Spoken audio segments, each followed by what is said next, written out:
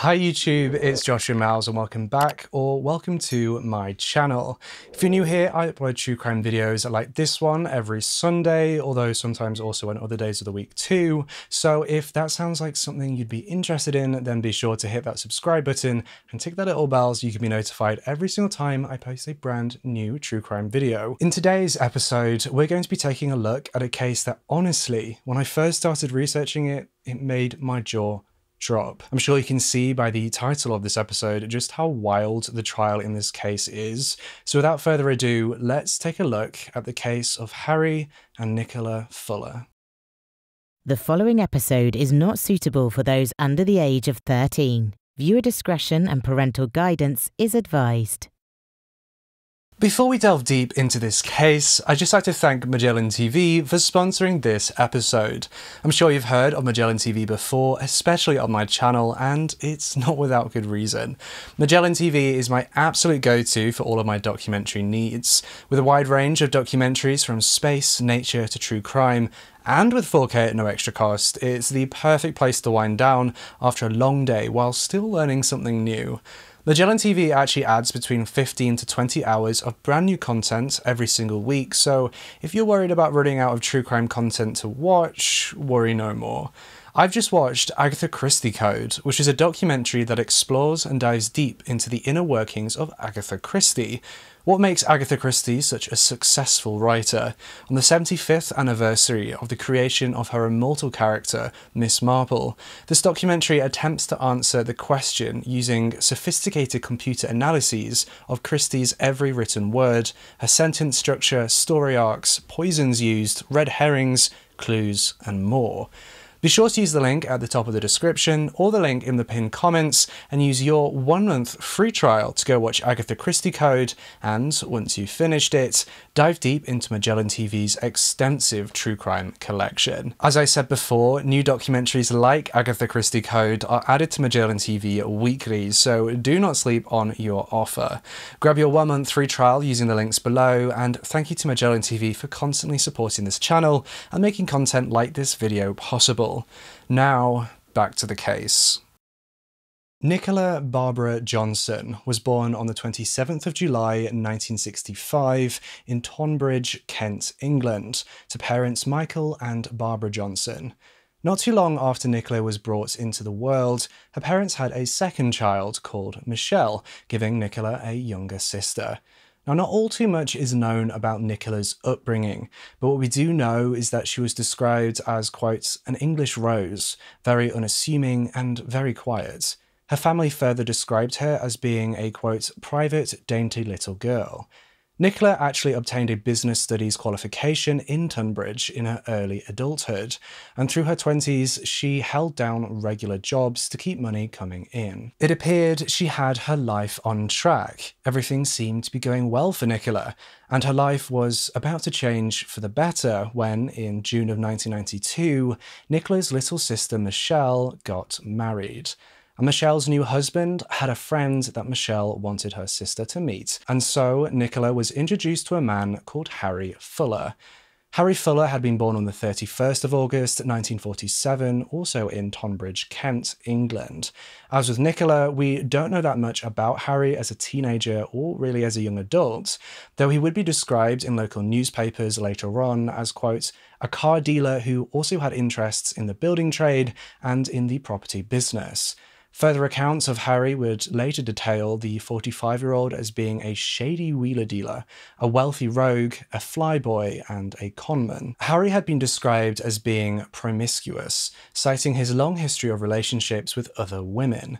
He had 2 ex-wives before he had met Nicola, and a string of girlfriends in between them. Harry had actually had a child with one of his previous ex-wives, and this ex-wife was called Elizabeth, and they lived nearby. It's important to note that we were unable to find the existence of Harry's first wife in the official records, so we're unsure of when the marriage had happened or if it had even happened to begin with.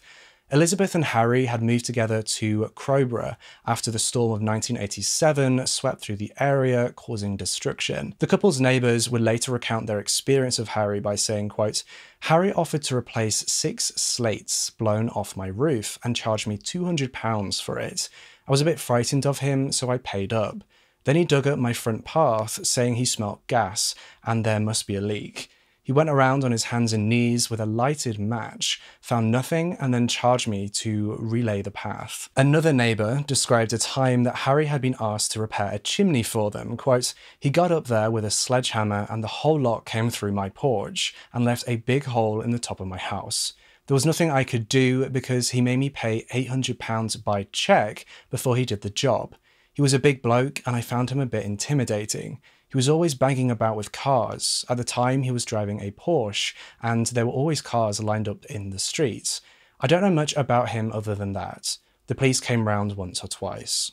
Harry was described as being somebody who was larger than life, and definitely somebody that you'd remember, though he was also somebody that made enemies. One account details of how he had been dangled by his ankles from a balcony in Woolwich, London, before his Porsche was driven into the Thames.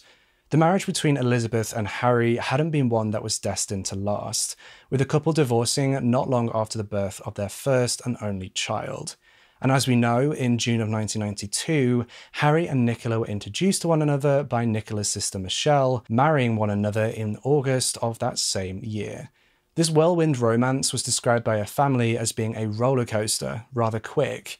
Nicola's father Michael, when asked about this, said, quote, "Once it started, there was no way of stopping it. We grew to like him very much. He used to come here for Sunday lunch most weekends." Harry very quickly became a popular member of the family. Nicola and Harry moved to Wadhurst, Sussex in the October of 1992, soon after their wedding, and rented a property called Blackman's Cottage. It was the perfect property for the newlyweds, especially as there had been a free car parking lot, which meant that Harry could park all the cars he wanted there. He was always buying cars and looking for somewhere to store them, so it was great for him. Despite Harry being unable to confidently read or write, on part due to his dyslexia, his business dealings after he moved to Wadhurst with Nicola were bustling. Most of his business was conducted over the phone, and his transactions were always conducted in cash, which meant that he oftentimes carried a lot of cash with him. Nicola's family saw Harry as coming from a different way of life than them, but they were happy that he had been able to bring Nicola out of her shell, and she evidently enjoyed her life with him. Harry was protective over Nicola, and he always brought her flowers, which he displayed all over the couple's cottage. Nicola had also found part-time work at a job in Tunbridge Wells, which she enjoyed. As February of 1993 came around, the couple decided to book a holiday together to Lanzarote during the week commencing February 15th, and they were both super excited to go on this much welcome break away. Nicola was also excited to go on this holiday so she could get a nice suntan before the summer months rolled around. It's important to note that in early February, Harry decided to start recording his phone calls, which included any inbound and outbound calls at the couple's cottage. Why exactly, it's not clear, but this decision would play a critical role in this case. Tuesday, the 9th of February 1993 was a cold day, as the people of Wadhurst said their last goodbyes to the winter weathers before starting to welcome the summer sun. Nicola had gone to work in Tunbridge Wells that day, as she had always done. Harry had spent the early part of the afternoon that Tuesday with a friend that he'd known for around 13 years. You see, his friend had asked Harry to help him buy a new car at a local auction, and Harry jumped at the opportunity. He had helped his friend buy a car previously, and so was excited to kit his friend out with the latest bells and whistles at a steal of a price. Both Nicola and Harry returned to their cottage in the early evening, and Nicola began to get herself ready to go out with some friends to go to a reunion at a restaurant in Tunbridge Wells that was due to start between 7 and 8 p.m. that night. Harry arranged with Nicola to pick her up from the restaurant at about 11 p.m. that night. Now, not long after Nicola had left for the reunion, Harry received a phone call from an unidentified caller on the cottage's landline phone. And due to the fact that Harry had been recording his calls, again, we're not quite sure why, an audio recording of this call exists. Let's take a listen to this call. How are you doing? Very well indeed. It couldn't be better. I popped over last night to see you. What time? About 7. I was at the gym, up at the golf club. Oh. Entice us. There were some lights on, but I knocked. Right. See you in the morning, my darling. Hey, matey. 8 o'clock. care. Bye. Ciao for now. Despite Harry actually being a late riser, he arranged with this unknown man on the phone to meet early the next morning. This was very unlike Harry. He was the kind of person that appreciated the comforts of his bed into the late morning. Regardless, he went to pick up Nicola as agreed, and the couple both returned back to their cottage. Wednesday the 10th of February 1993, at 6:30 a.m, a postman delivering the mail on the couple's street was suddenly startled by a car pulling out from behind Nicola and Harry's cottage. This was very out of the ordinary to the postman, as it was usually very quiet on the road at that time. The car that had so suddenly pulled out had been a dirty Ford Escort. Unfortunately, the postman managed to get a good look at a passenger that was in the car. He described this passenger as appearing to be between 35 to 40 years old, tall and well built, though he only saw this passenger for a few moments before the vehicle drove off down the road towards Tumbler Brails. At 7:05 a.m, an anonymous witness saw two men get out of a cream-coloured Sierra and walk up the path to the cottage and enter. Now, importantly, nobody saw the two men leave the property. About 55 minutes later, just after 8 a.m, another witness reported seeing a long black-bonneted vehicle, possibly a Jaguar, pull into the car park behind the couple's cottage, and they saw a man wearing a long black coat that was almost to the floor get out of the car and walk in the direction of Blackman's cottage. At around 8:30 a.m, not half an hour later, Harry left the cottage with the front door to the property ajar. At 8:33 a.m, Harry was caught on CCTV going into the local tobacconist to pick up some cigarettes, after which he returned back to the cottage at about 8:35 a.m. Half an hour prior, at 8 a.m, Nicola's mother had tried ringing Nicola as she hadn't heard from her since the previous Sunday, and she'd known about the reunion she'd gone to and wanted to catch up. When Nicola's mother had tried to ring the cottage's landline at 8 a.m. that morning, the line had been engaged, and so Nicola's mother continued to try to ring Nicola every 5 minutes until 9:15 a.m. At 8:43 a.m. that morning, not 10 minutes after Harry had returned to the cottage after purchasing some cigarettes, a 999 call to emergency services was placed from the couple's landline phone. It would later be determined that this phone call had been made by Nicola, and that she, at that point, had been severely wounded. By the time that call was placed, Harry had already died. Both Nicola and Harry had been shot. You know, she just seems to have found happiness and then suddenly snatched away from her, which seems dreadful. Absolutely dreadful. Anyone could do that to her. I feel that there's part of me that's gone, and there is this big hole that's never going to be filled, and I do miss her so. Nicola was unable to communicate with the 999 emergency services operator due to the fact that her jaw had been shattered by a gunshot wound. The operator, upon answering the call, believed that there had been a child on the other end of the line, so asked Nicola, who, as we said, couldn't communicate with them, "Is Mummy there?" 17 seconds into the call with emergency services, the operator heard a scream followed by the sound of a shot. This was the sound of the final shot in the horrific attack on the couple, and it had been fired through a duvet to muffle it at Nicola. The call itself with 999 continued on for 5.5 more minutes, in which you can hear the sound of footsteps and the sound of the opening and closing of drawers.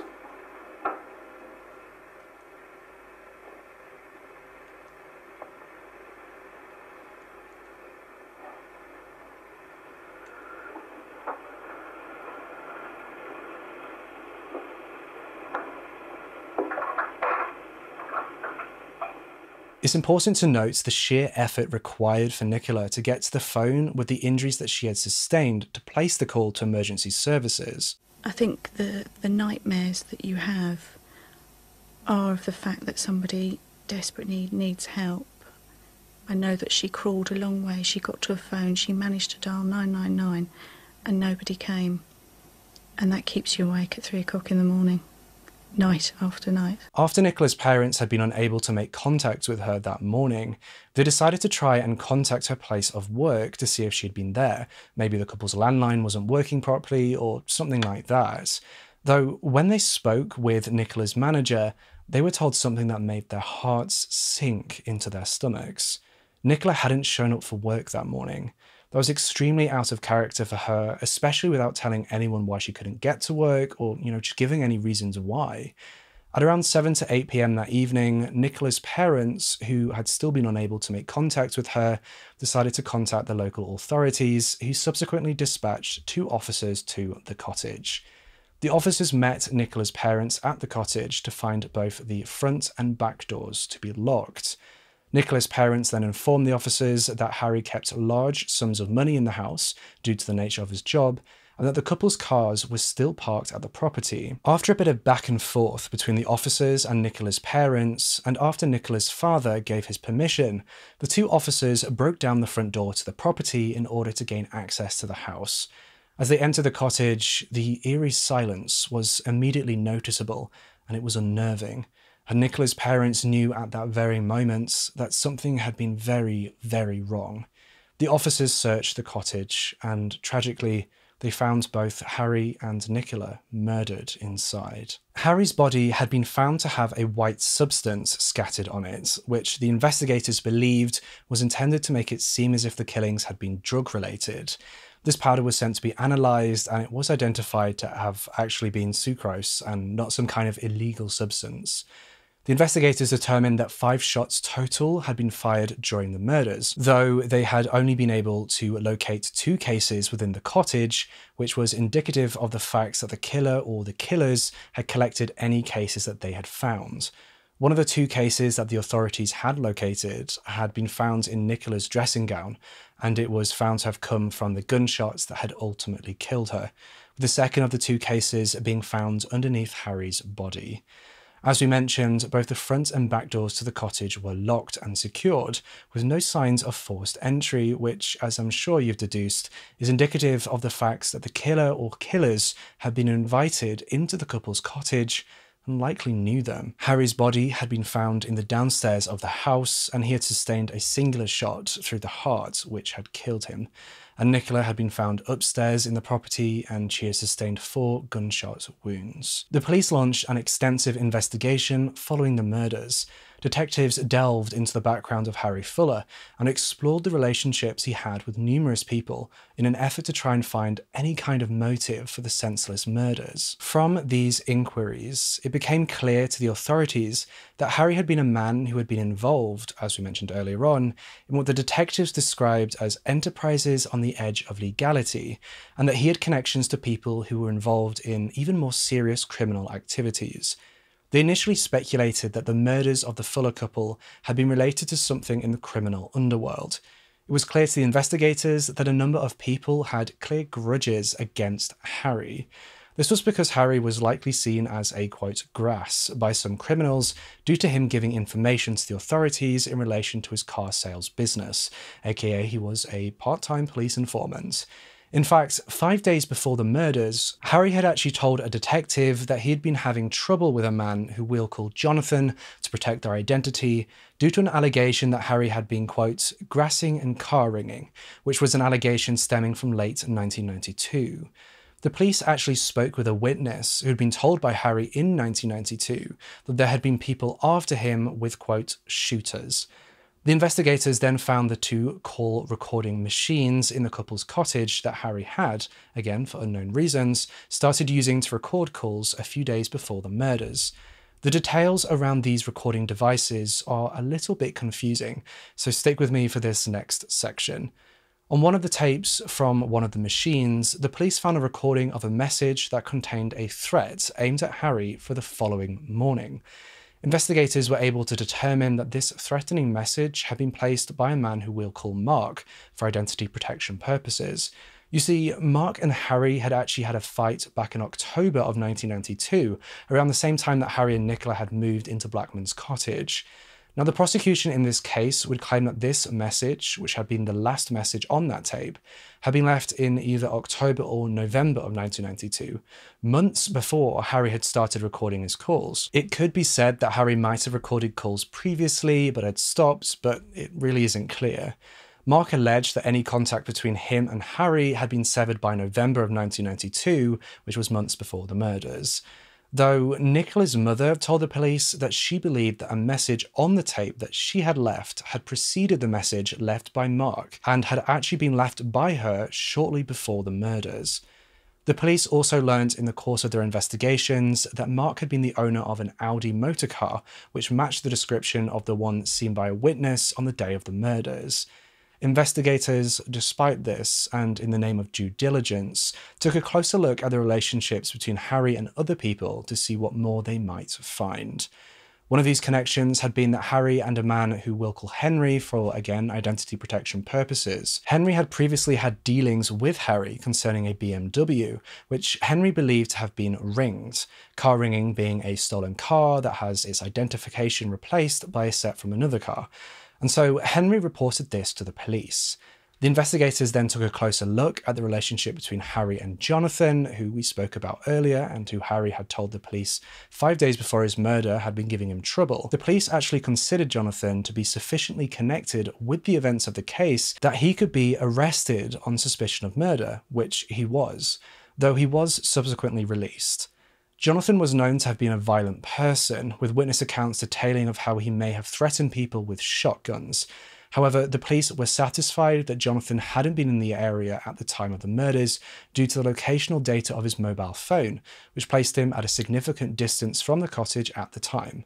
Side note, they used a method of mobile phone positioning called triangulation and not GPS, which is where they use the connection strengths from 3 or more mobile phone masts to determine where exactly the phone had been. The investigators then turned their attention to a man called Stephen Young, who had business connections to Harry Fuller. On the 22nd of February 1993, 2 police officers paid Stephen a visit at his office in order to question him about his relation to Harry. Stephen told the authorities that his connection was that he, Stephen, had run an insurance broker's agency and that he had been in the process of obtaining business from Harry at the time of the murders and that he had actually known him for quite a while due to this business. Following this, the authorities decided to work with the BBC television show Crime Watch so that they could broadcast the recording of the phone call that Harry had taken the evening before the murders, in which he had arranged a meeting with this unknown male for the following morning. They hoped that the publication of this audio might bring in some leads. Maybe somebody might recognize the voice. It was broadcast on the 15th of April 1993, and it paid off. 2 people contacted the authorities claiming to have recognized the voice in the phone call recording. None other than Stephen Young's neighbor and Stephen Young's sister-in-law. As a result of this, 2 days after the broadcast, Stephen Young voluntarily went to the police with a 2-page statement that he had typed. In this statement, he claims that it had been his voice in the recording and that he had arranged this meeting with Harry as he had intended to sell him a Porsche motorcar on behalf of an acquaintance. Stephen claimed to have arrived at the couple's cottage later than 8 AM due to roadworks, stating that he had arrived at about 8:20 AM. After arriving at the cottage, he claims that the curtains had been drawn and that Harry's Jaguar motorcar hadn't been in the car park. Stephen stated that he knocked on the front door and was surprised to have not received any kind of response from inside the property. So Stephen apparently left for a short while before coming back and knocking on the door once more, but again, nobody responded. The statement goes on to say that he left at 8:40 AM and went back to his office as he had an appointment.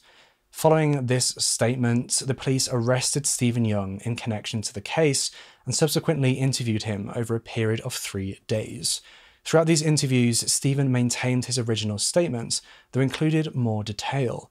Most notably, the name of the person who he had the appointment with in the office that morning. The police focused their attention and their inquiries on Stephen Young in light of the information that he had provided. And they quickly learned that Stephen had actually lied in his interviews with the police and that he had actually been connected to the criminal underworld. Interestingly, investigators found bullets and cartridges inside Stephen's house that were identical to the ones found and used in the murder of Harry and Nicola. And importantly, they were able to establish a motive. This motive for the murder of the Fuller couple had been due to the fact that Stephen had been experiencing severe financial difficulties. CCTV footage was further uncovered by the authorities, which showed Stephen arriving considerably earlier than the 8:20 a.m. time that he had claimed in his statements and interviews, showing him arrive at 8:03 a.m. and, instead of leaving at 8:40 a.m. as he had claimed, it showed Stephen to have left at 9:10 a.m. On top of this, they discovered a phone call that Stephen had made to Harry at 8:10 a.m. on the morning of the murders, which Stephen had neglected to inform the authorities about in either his statement or his interviews. Additional analysis of the bullets and cartridges determines the bullets to have been scored in an identical fashion to the ones found at the crime scene, and that the cartridges showed signs which indicated they had been fired from the same gun used in the murders. A closer search of Stephen's home uncovered a spent bullet, which was of a similar kind and which had been clearly discharged from the same gun used in the murders. They also found a modified Browning pistol under the bed of one of his children, which clearly hadn't been there for any legitimate purpose. Investigators explored the suspected motive for Stephen murdering Harry and Nicola, and they found that his financial position had been very precarious. Stephen had set up his own insurance broking business in 1986, though by the spring or summer of 1992, he had found himself extremely short of money due to him not handing over premiums that he had been receiving from his clients to the insurance companies, and instead pocketing the premiums for his own use. His mortgage had risen to £75,000, which he was behind on by £4,000. He had owed £5,500 and £6,500 on a personal loan, another £25,000 to his in-laws, and had other debts totaling £13,000. On top of that, he owed £40,000 to insurance companies due to him pocketing the premiums. And by February of 1993, the month of the murders, he was being chased by those insurance companies, and they all were requiring the payment of a significant sum of money by the end of February, or his agency with them would be terminated.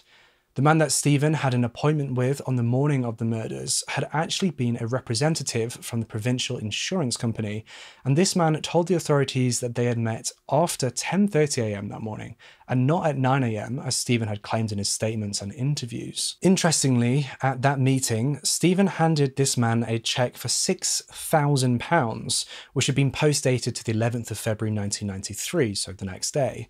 When the police took a closer look at Stephen's bank accounts, they discovered that on the 11th of February, he had deposited £6,000 in cash into his accounts and had further paid an outstanding post office bill for £330 in cash.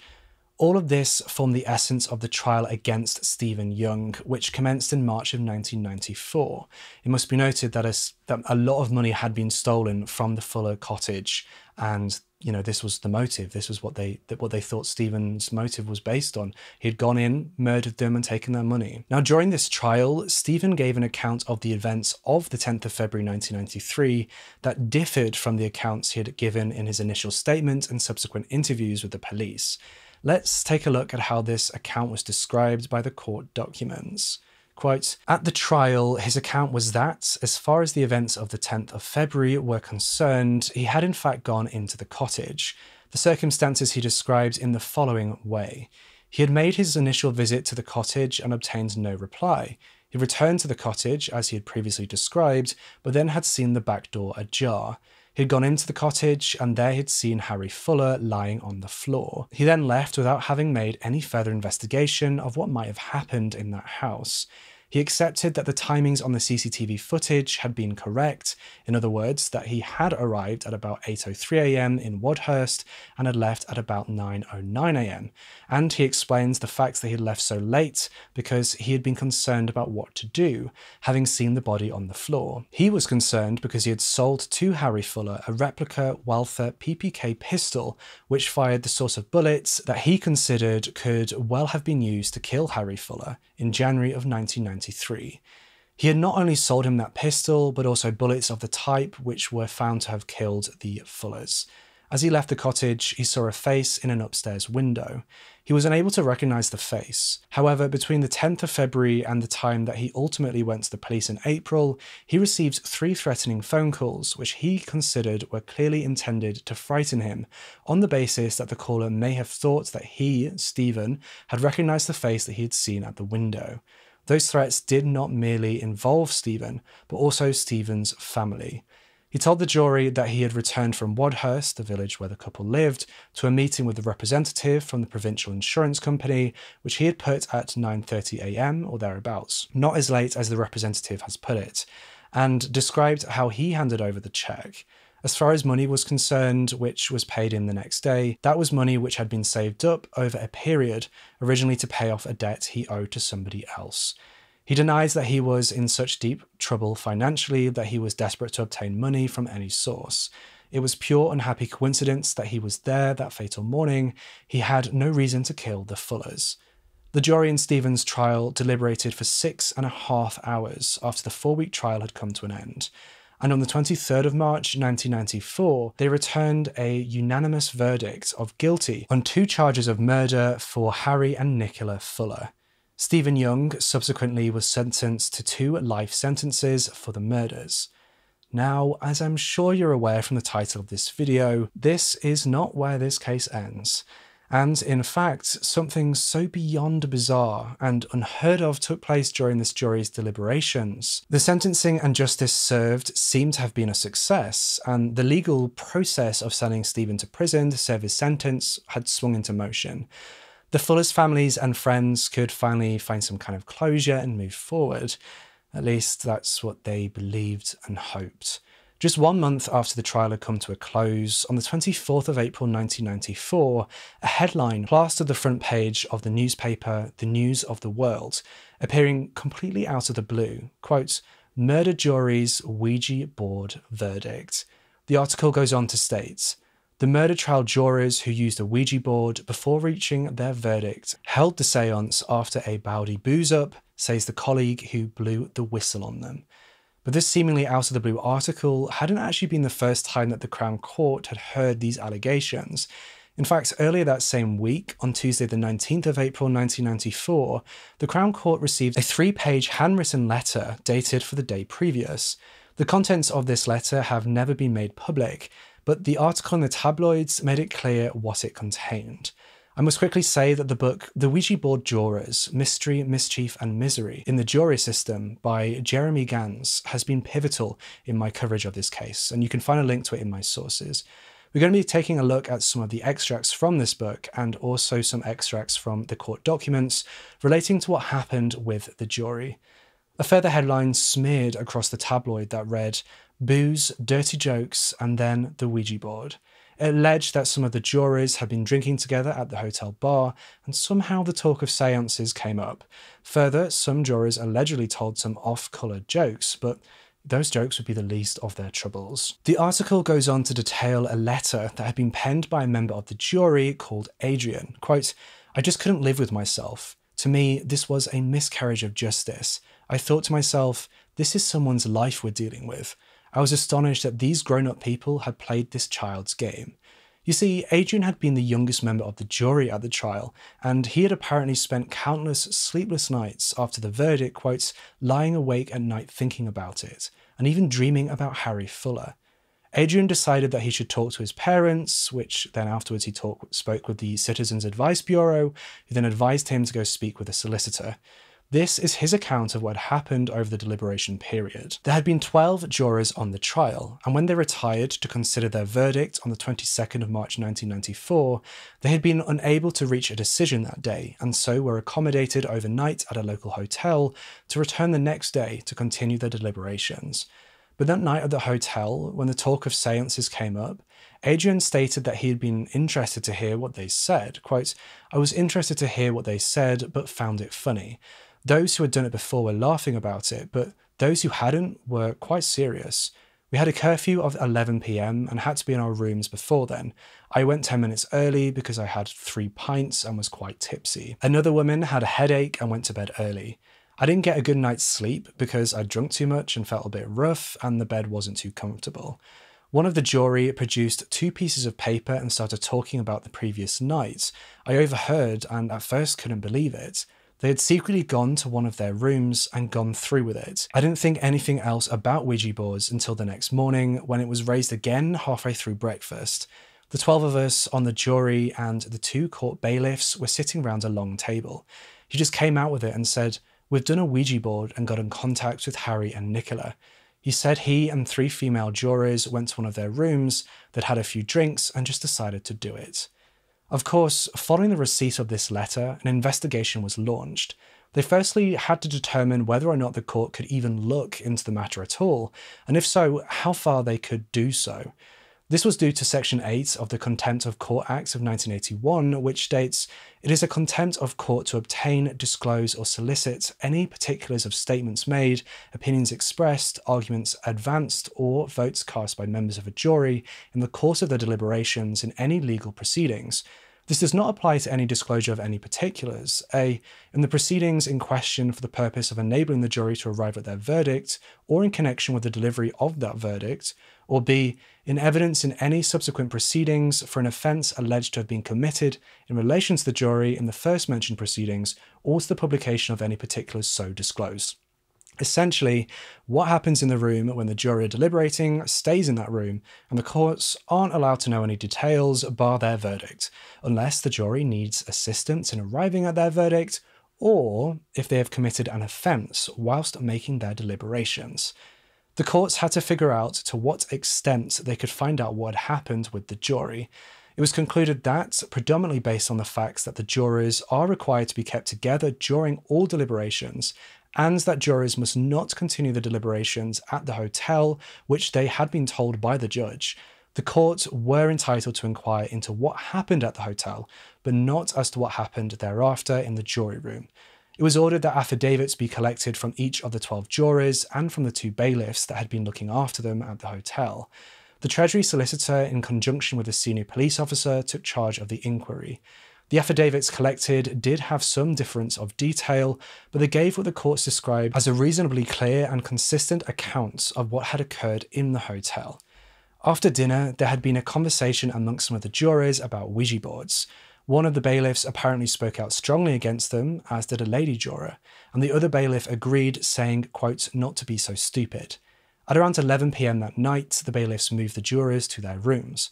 Thereafter, it is clear that 4 jurors, the foreman and 3 women, got together in the room of one of the women. A Ouija board was then set up. I'm sure most of you know what a Ouija board is, but just in case, it's a board used at a seance to seek messages from the spirits of absent or deceased persons.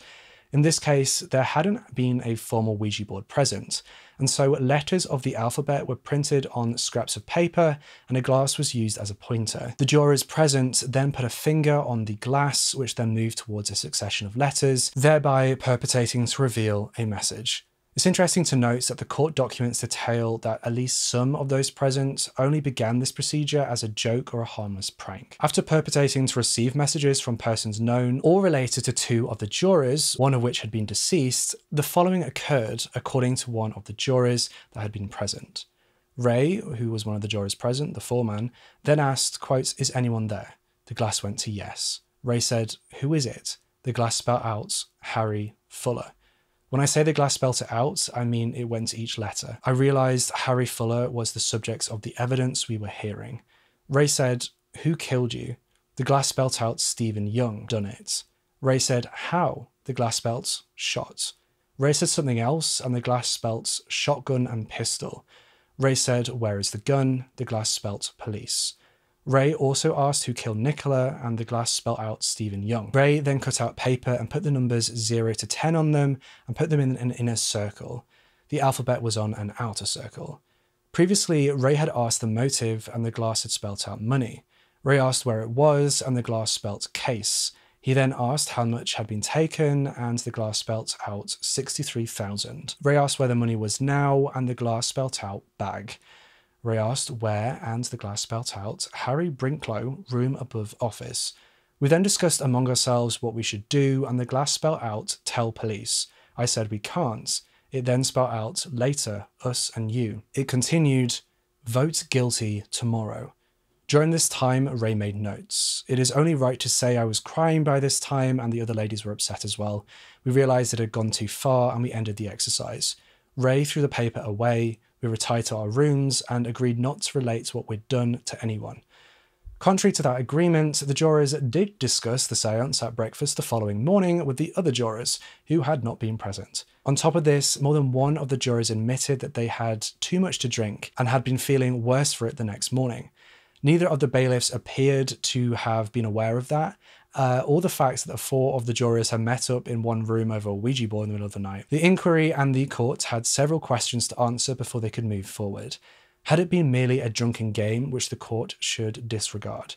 The 3 women jurors who had been at this séance had become very upset about it. One was crying and had taken the view that it had gone too far. Further, why, if it was just a game, had these 3 women had these reactions? And why, when the verdict had been unanimous, had one juror, who hadn't been at the séance, been so concerned that they consulted a solicitor and made a statement about what had happened? The inquiry concluded by stating that after considering all the circumstances, they found that there was a real danger that what occurred during this misguided Ouija session may have influenced some jurors and may thereby have prejudiced Stephen Young. And for those reasons, a retrial was ordered in October of 1994. This retrial commenced on the 21st of November 1994 and lasted 5 weeks, concluding on the 11th of December 1994. And Stephen Young was found guilty of the murders again, receiving the same sentencing of life imprisonment on each count concurrently. Appeals were filed, but nothing much came of them, and they were dismissed. Stephen Young's minimum term was set at 20 years, less than 11 months and 5 days that he'd spent on remand. Nicola's father told the media that the Ouija jurors had made a complete joke of his daughter's death, and I completely agree. The level of detachment from reality those jurors showed was beyond disrespectful and downright disgusting. I'm glad, though, that justice prevailed in this case, and as far as I can tell, no formal charges have actually been brought against those jurors who took part in the Ouija board readings. They all denied convicting Stephen Young on the basis of what the Ouija board had said and had described it as just being a joke. But whatever the case, we can only hope that both Harry and Nicola's families and friends have been able to find closure and move forward with their lives, keeping their loved ones close to heart. And that brings us to the end of this episode. Thank you to MagellanTV for sponsoring this episode. You can find a link to grab your 1-month free trial in the description and in the pinned comment. A special thank you to my following Patreon and channel members for your support on this episode. Lady Janice Mimi Fisher, Kirsty Jade G, Patricia Luna, Casey Monks, Samantha O'Hara, Cicely Thomas, Bellametheus, Nino Lover, MG, Bailey's Clubhouse, and Katie from the Other Side. You can find a link to my Patreon in the description, along with my social media if you wanted to join me there too. You can also find me on Twitch, where every Saturday at 10 PM UK time, which is 5 PM Eastern and 2 PM Pacific, we dive deep into true crime cases live. So you can find all those links down below. With all that being said, I'll see you in the next case. A special thank you to all of my Patreon members for helping keep this channel afloat, but especially thank you to my lead investigators for all of your support. If you'd like to support this channel for less than $5 a month, then head on over to patreon.com/itsjoshuamiles. For less than $5 a month, you'll get early access to videos and access to scripts and also polls on cases. If you or someone you know has been affected by issues covered in our programming, including this episode, then please use the link in the description for information, advice, and support.